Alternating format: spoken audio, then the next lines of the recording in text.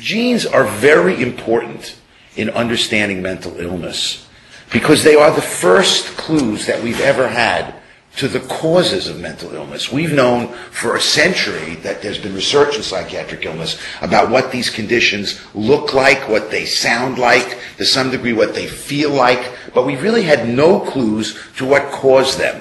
So just to remind you of why genes are important to study in psychiatric illness, most risk for all major psychiatric disorders is determined by inheritance.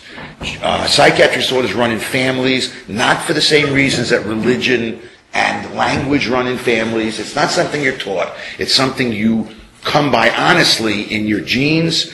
Genes, by definition, transcend phenomenological diagnosis, which is very important in psychiatry, which is a field that has been built on the tradition of a rich phenomenology. But phenomenology is ultimately very limiting in understanding disease mechanisms.